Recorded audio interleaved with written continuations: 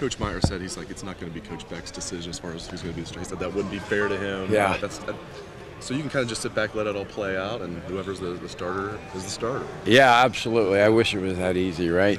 But no, I mean, I appreciate that. It's it's a blessed position, but a tough position.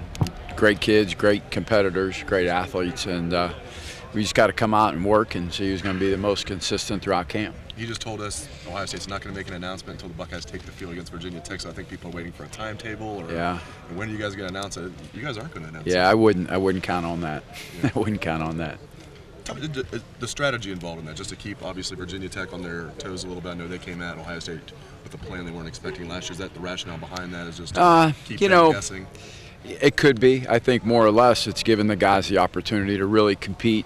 We're going to need every day. I mean, we're going to need every day to go out there, and there's probably going to be a time through the course of the season we're going to need both of them. So to just settle on one and say, here's the keys, and the other guy just sits back and becomes a second-team guy, I don't know if that's the right thing to do. I think the best thing to do is let them keep competing.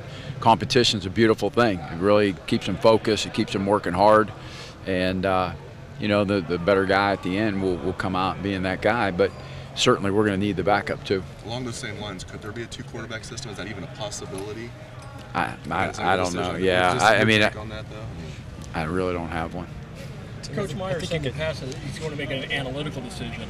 What are the things that you're looking for to make that decision as who's going to be the starter? Well, I mean, you're taking into account everything that goes on through practice and leadership and just who's moving the team, who's not moving the team, how are guys handling the football and ball security and making good decisions, all those things that can hurt a football team, guys that don't do that. And guys make plays. Guys got to make plays too. We can't just have a robot back there. We got to have a guy that's a good athlete that can do some things. So there's a lot that goes in it. There's a lot that's going to go into the decision, and all hands are on deck for it. Tim, as you approach this, did you actually tell Cardale and JT like sort of what you expect of them? I mean, or in a nutshell, what'd you tell them? Yeah, we just talked to them and just told them that. Just kind of what I just said. We're going to evaluate everything that they do, from coming out here, demeanor, to how they handle themselves, how they handle the offense, in terms of completion percentage. I mean, the typical statistical analysis and data that you're going to get to be able to, the hardcore facts, but even just the presence and leadership and the types of things. So all of it's going to be weighed into the decision, and they are very aware of it. Tim, do you flip the coin beforehand? We did. We flipped a coin before practice. I flipped it. Who won?